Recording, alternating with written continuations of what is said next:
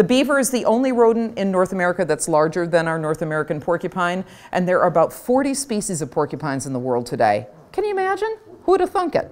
Who'd have thunk it? All these little whites here, those are just nice soft hairs, but up here you can see on her face, all of those are all quills on the side. There are only two places on a North American porcupine's body where there are no quills. Its nose, and then its entire underbelly. So the underbelly with no quills makes it a very vulnerable place for a porcupine. If it gets tipped over, some bad things can happen. And they have a big chunky body, a very chunky body, and a small face, short legs, and a short thick tail. I've had porcupines that had short squat tails, and the porcupine I have with me today has a much longer tail.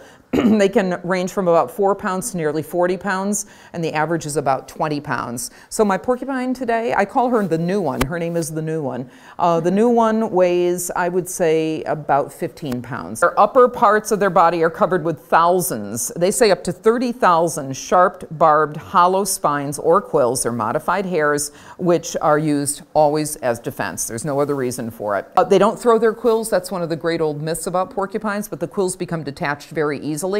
So especially if they're shaking their tail, maybe a quill will come up, but it's not throwing quills at you at all. They're a rodent. That's why they're always gnawing. Rodents need to gnaw all the time because their teeth are constantly growing, constantly growing, constantly growing. But their molars don't look much different than yours. They fall out of trees regularly. Great climbers, clumsy as all get out. And of course what they want to do is they want to go to the ends of the trees and nip along the tender buds, and those aren't going to hold an animal that weighs 20 pounds. Salt driven, and this is where they get into a lot of trouble. They'll go to the edges of road to eat salt, and they can get hit by cars there. They love eating plywood. Plywood's treated with salt. I'm not an advocate for keeping a wild animal as a pet, by the way. It is illegal to do that, but she was very, very special in that there was just something not right with her, but what made Pacer so important was her value as an animal for education. She was just a charmer, and the public loved her.